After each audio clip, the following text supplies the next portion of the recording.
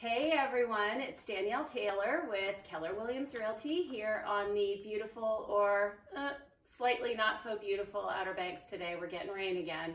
I don't know, we're cursed with these videos. But anyway, today you don't have to just listen to me. This is so exciting.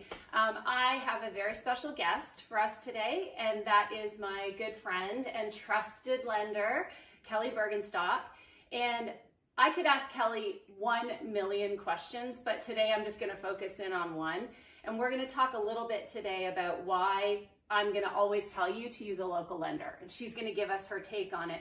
But just to start out, Kelly, maybe you tell us a little bit about how long you've been in the business. Sure. So I've been in mortgage here on the Outer Banks about 20 years.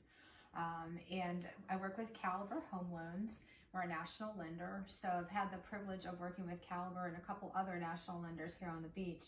But certainly focused in on this market, and they understand how to lend in this market. So it's been a blessing to work with Caliber. That's amazing. Yeah. And I think that's what I love about working with you as a realtor is that you know the market so well. And even though you've worked with a couple of different lenders, you're always really careful to watch underwriting and make sure that they can work in our market. Absolutely. Yeah, that's awesome. We have local underwriting, processing, and everything, and that makes a big difference. That's amazing. Yeah. Okay, so my clients are always sick of hearing me say why they should use a local lender, and I think sometimes they think I'm just crazy. But you came out with some top tips before that I thought were really good. So I'm gonna put my old lady glasses on so I can read, and I thought I'll just ask you a little bit about your top 4. Sure. The first one, the vacation rental addendum. So talk to us a little bit about that and how it relates to lending. So here on the Outer Banks, obviously our contracts have addendums that you don't see when you're not in a seasonal rental market. And the vacation rental addendum is one of them. So basically what it does is it tells the underwriter that this home is in a rental pool where we have seasonal rental income. So a lot of lenders that don't work in our market don't understand what that means. And it will say that the home is available for rent typically January through December. And when you're financing something as a second home, you have to have 2 weeks available for your use. Right. So an underwriter unfamiliar with our market may look at this addendum and say, oh gosh, it's in a rental program and there's no time for you to use it. So this has to be an investment property. And what happens is that creates higher interest rates, higher down payments, things like that. And so without that knowledge, the buyer then is subject to those higher costs. And a lot of times they don't identify this until a little bit too close to closing. Yes. For whatever reason. Yeah, so obviously it's with the contract the entire time, but sometimes the underwriters not being familiar don't really review it until a little later in the process, perhaps past your due diligence date, and then that creates additional loss for the client if they're not able to finance it the way they want to finance it. Right, that's great. So basically, unpacking that, I think it's again leading back to a smooth transaction, but also making sure that with the underwriter being able to deal with it properly, they're getting the best possible loan at the best possible rate. Absolutely. That's amazing. Okay. So that's great about vacation rental addendum. Let's talk about our friend, the bill of sale. Again, another addendum very specific to our market that causes a little bit of chaos if you're unfamiliar with it. So as you know, in this market, it is typical for items in the house to convey with the property.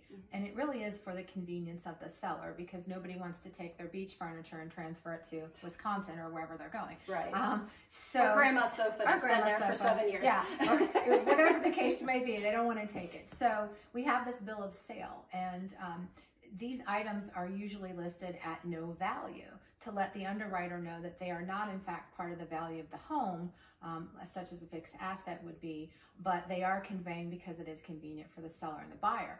So again, when you have an underwriter who's not familiar with our market, they will often try to assign value to these items. And they'll ask the appraiser to go back and take inventory of these items, assign a value, and then subtract that from the purchase price. So your borrower is then having to come up with more money down. Here at Caliber, we have local underwriting, and what we do is we make sure that the bill of sale matches with the appraisal. So the appraiser will comment and say, these items were given no value as per the bill of sale. And And when you're not familiar with that, an underwriter may not know to look for that, and again would assign value to that, costing the borrower more money in terms of down payment, things of that nature, or possibly having to pay for those items out of pocket. Right. Our assistant has shown that. Something just occurred to me as you were saying that I wanted to just touch on, and it's kind of the first time I've thought about this, because oftentimes what I hear from my clients is, but I love my lender, like they've done this for me before. What I just picked up on, it's not your lender, right? That's the hiccup. It's the underwriter. So Yes. that's I think something really interesting for us to unpack for our clients is, it's actually, we know you love your lender and your lender wants to do it, but they're subject to their underwriters. Well, and I appreciate that loyalty, because my clients will also call me and say, hey, I'm buying in, whatever market, can you help me there? And in most cases, if it's a seasonal rental market, I do defer them to a local lender. In other situations where I've worked for other companies that may be large, like a large national bank, the underwriting isn't always centralized. So, you may have an underwriter here in the Outer Banks that understands the vacation rental addendum and the bill of sale, and the underwriter for that same bank in a different market has no idea what it is, because they're in two different locations. So you have to be really careful that, as you said, it's not the lender itself, it's where's the underwriter and do they understand? Right. Oh, that's amazing. See, you're keying me in on stuff. Okay, let's talk about appraisals. Oh. Today is not the day for that. I know, I think we just had this conversation on your way in. They're tough.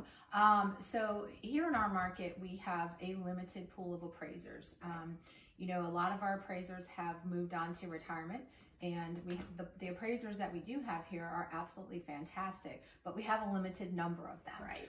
And so they can only handle so much.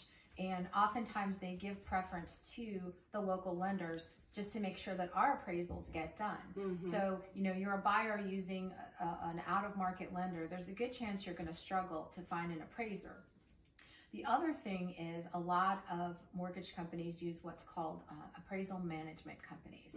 So these are third-party companies that order the appraisals, and they have no familiarity spit that out, with the local market. So they may send someone from Raleigh to do an appraisal on the Outer Banks, because they don't understand our market is very specific. So it becomes worrisome that, is the person doing the appraisal knowledgeable in our market? How quickly can they turn it around? And it's not as easy to just say, oh, well, we'll add this appraiser in locally or anything like that to get it done. So appraisers right now they're hard to come by, and the turn times are long. So using an out-of-town lender can certainly create additional issues with that. Okay, great. And last but not least, well, we actually kind of touched on this because it was local underwriting. So it kind of feeds into both the bill of sale and the VRA. So we talked about how important that is. So if you could give, and I'm kind of putting you on the spot because I didn't tell you I was going to ask you this. If you could give buyers advice on what's the one top thing that they could do to make sure that their transaction goes smoothly, what would you say? Get pre-qualified well ahead of when you are looking. And right now I have a lot of clients say, well, I don't want my credit pulled because it's going to affect my score, and the inventory is low, and I don't know if I'm going to get the house. And I certainly understand all of that. However, what happens is the house that you're looking for comes up available on a Friday night, and there's 8 contracts, and they're calling for highest and best, and you're not even pre-qualified, and you're self-employed, and now I have to do tax return analysis, or there's something I need more information about. It creates a chaos for everyone involved. So I think the best practice is, if you're really looking, go ahead and get pre-qualified ahead of time. And that all we have to do is update the letter when you find the house. Right. And that pre-qualification is good for 4 months. So it really does last, a long time, and should allow for several viewings of properties and things as they come up. But it really is important, because the worst thing is for you to finally find the house and I can't qualify you in time because there's missing pieces of information.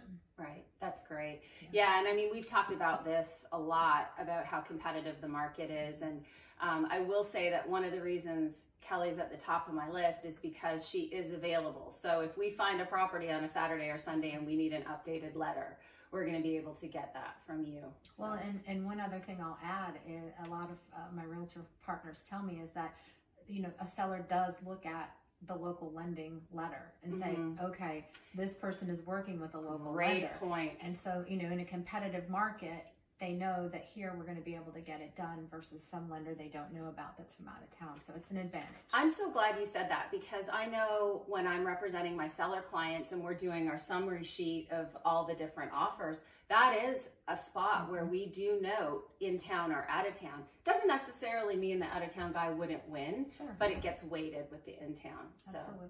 Well, thank you so You're much. welcome. I love it. Everybody, if you have more questions for Kelly, I'm sure you do, hit us up because I've already got the wheels are turning. I've already got other things I want to talk to Kelly about. So other days we're going to get her to come back. So if you have questions, make sure you let us know, drop them in the comments, and we'll make sure that we set up a time with Kelly to talk about them again. So thanks so much, and we'll see you soon.